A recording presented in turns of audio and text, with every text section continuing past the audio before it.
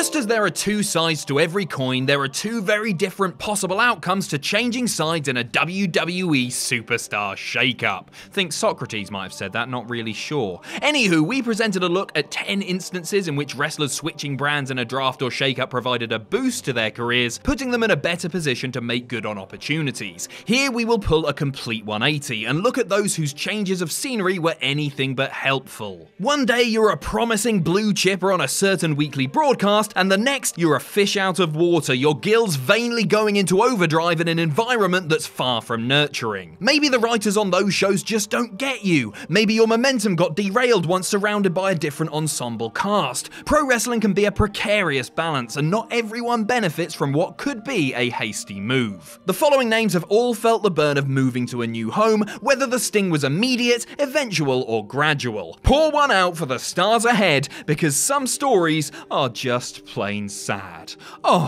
I'm Adam Pacitti from Cultaholic.com, and these are 10 superstars who didn't benefit from being drafted. Join us! Number 10, Christian, Raw to SmackDown 2005. After WrestleMania 20 in 2004, there seemed to be a seismic shift in balance between the two brands, as Raw, thanks to an uptick in both story and wrestling quality, became more of the A-show than ever, while SmackDown withered away beneath a JBL title reign, new generation-style Undertaker paranormality, and rotten events like Great American Bash and Armageddon. The year 2005 saw a little more of the same, and WWE couldn't ferry John Cena onto Raw fast enough. The red brand was the place to be. Christian was once a promising part of the flagship show, breaking out as Captain Charisma, but once he was moved to SmackDown as kind of an afterthought, all that potential seemed to dissipate. Forgettable losses in the mid-card marred Christian over the coming months, and the talented heel blended deeper into the scenery. Reportedly, Vince McMahon didn't see Christian as a top guy, leading him to letting his contract lapse around Halloween that year. After reattaching his Cage surname, Christian made tracks for the Impact Zone, where he was immediately treated as a king.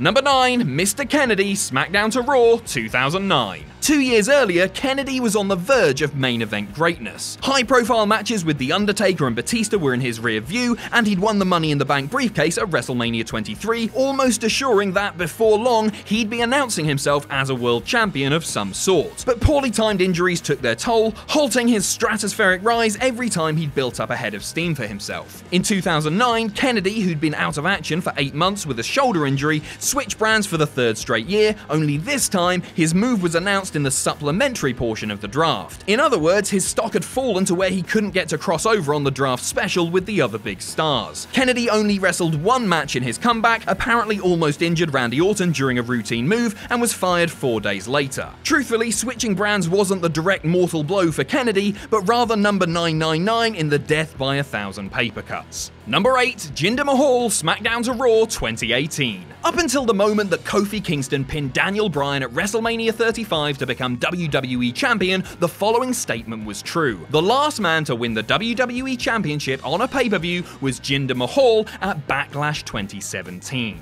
For almost 23 months, Mahal held that distinction, though his 6-month reign was pretty well lambasted by most critics. Winning the belt didn't exactly ramp up his star quality either, as evidenced in his move back to Raw. Jumping to the red brand didn't exactly bring Mahal back to world title form, though in fairness, that ship sailed long ago when WWE realized that he wasn't going to be as big an international draw as they were hoping. After getting walloped by Roman Reigns at Money in the Bank, Jinder took what looks like to be permanent residence beneath a mid-card glass ceiling, peddling a go-nowhere man of peace and tranquility character that is far removed from the top baddie status he'd held a year earlier. The Mahal character was fading on SmackDown, but Raw was hardly a jumpstart for Big Ginny Mac. Number 7, Tajiri, SmackDown to Raw 2004. It's not as though Tajiri completely crumbled on the Raw brand when he made the move in March 2004, but it didn't exactly give us quintessential Tajiri at his fullest potential. On SmackDown, Tajiri was one of the perennial figures of the somewhat thriving Cruiserweight division, sharing the ring with Rey Mysterio, Billy Kidman, Chavo Guerrero, and others in a number of brilliant matches. Tajiri had even adopted his own henchman at this time. There was no Cruiserweight title on Raw, so for all intents and purposes, Tajiri's ceiling ceiling was going to be rather limited. Partnerships with Rhino and William Regal only went so far, even though the Regal reunion did net a somewhat forgettable tag title reign. As 2005 wore on, Tajiri receded deep into the undercard, a far cry from his normal weekly placement over on SmackDown. Before year's end, Tajiri left the company, citing a desire to spend more time at home in Japan with his family. Number 6, Heath Slater and Rhino, SmackDown to Raw 2017. For nearly 10 years, Slater has been on WWE's main roster, much of that duration spent as hapless comic fodder. In 2016, his tongue-in-cheek campaign to continue working in order to feed his kids earned him a lot of fan support, and his unlikely partnership with Rhino paid off that crowd investment as they became the first team to hold SmackDown's newly minted tag team titles that fall. But as is often the case with acts rooted in comedy, the novelty can wear off before long. Slater and Rhino moved to Raw the following April, and sadly, very little has been done to rebuild the two talented performers. Slater is the ultimate up-for-anything wrestler that will get any goofy concept over, while Rhino is still a recognizable throwback as well as a capable brawler in his early 40s. And yet you never see them outside of inevitable job duty, when both bring plenty to the table. Phasing an older Rhino down is one thing, but neglecting a still young team player like Slater is a real crime. Number 5, Muhammad Hassan, Raw to SmackDown 2005. Oh, if WWE had their way, Hassan would not have been ruined by this move. They had every intention of making him into a main event star, but perhaps good intentions wouldn't be the phrase for it. When Hassan and sidekick Daivari first turned up on Raw, they were angry young men who lamented being stereotyped against due to their ethnic backgrounds. Eventually, WWE said, enough of that realistic nuance, and just cast them in the foreign villain tropes that have been part of wrestling for eons. The move to SmackDown was setting Hassan up to unseat World Heavyweight Champion Batista at SummerSlam that year, only for the perfect storm of ugliness to come together. On an episode of SmackDown that July, Hassan oversaw a group of masked assailants in a collective beatdown of Undertaker that had very grim overtones to it. On the same day as the pre-recorded assault, the London Transit system was besieged by a terrorist attack, making the storyline look even worse. UPN ordered Hassan off of their network, and WWE wrote him out of storylines almost immediately. Number 4, the entire 2007 draft class. For the first time ever in 2007, WWE decided to make a game out of its annual superstar migration. Raw, SmackDown, and ECW wrestlers would battle against each other to win wrestlers to their side. An interesting combination of competitive action and administrative roster shuffling. On an evening where Vince McMahon faked his own death, possibly in order to get out of jury duty, 10 wrestlers changed shows in what may as well have been called the Night of Futility. Not counting the untelevised supplemental portion of the draft, this is how the TV picks played out. Raw gained King Booker, quit shortly after SummerSlam, Bobby Lashley got hurt the following month, then quit soon after, Snitsky made no impact, and Mr. Kennedy shot himself in the foot with injuries and ill-advised comments. SmackDown's haul included the Great Khali, made an impact much to the fans' chagrin, Tori Wilson, inactive after that November, left in 2008, Chris Masters, released that November, and Ric Flair retired the following year. ECW gained the Boogeyman, just a novelty act, and Chris Benoit.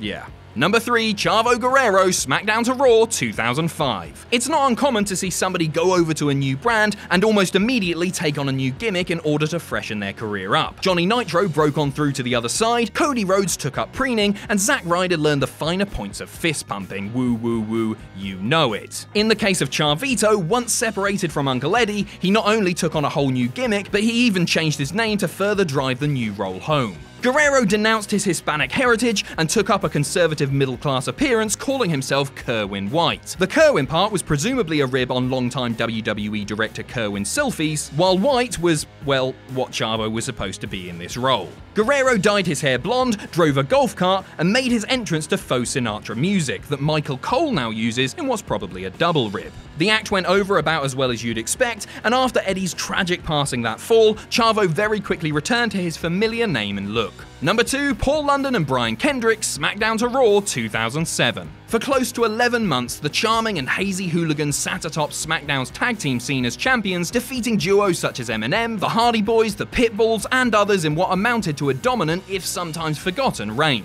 London and Kendrick's high-flying offense, expert-level selling, and tag team continuity made them one of the best duos to watch during the decade, and one would think that getting pulled to Raw would only give them a bigger stage to show their skills. Aside from a quickie house show reign as tag champs in September 2007, London and Kendrick were afterthoughts on Raw. This was made evident when the two saved Triple H from a 3-on-1 assault, and the game showed what a manly man he is by beating both cruiserweights up. Some have speculated that the duo's fall from grace stemmed from London smiling through Vince McMahon's descent into madness, while the rest of the lowly non-McMahons looked on with stone-faced concern, but that just seems petty, so it's probably true. The duo split the following spring when Kendrick went to SmackDown, making their move to Raw a rather wasteful endeavor. Number 1. Kevin Owens and Sami Zayn, SmackDown to Raw 2018. One of the freshest bones of contention for WWE fans concerns the sterilization of Steen Jericho when the latter-day Quebecers came to Raw shortly after WrestleMania 34. Owens and Zayn had built up their conniving duo act in a solid rivalry with showrunners Shane McMahon and Daniel Bryan,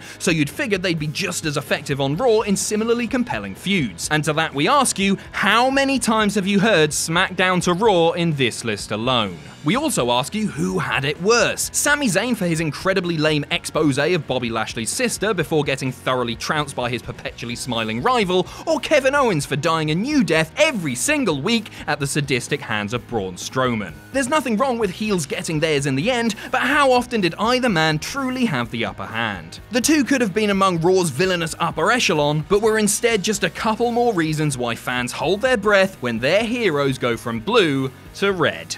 Thanks for watching. Let us know what you think in the comments down below. You can follow us on Twitter at Cultaholic. You can find us on Facebook at facebook.com/Cultaholic. If you enjoy what we do here at Cultaholic, you can pledge to us on Patreon. That's patreon.com/Cultaholic. And most importantly, don't forget to hit subscribe and join us.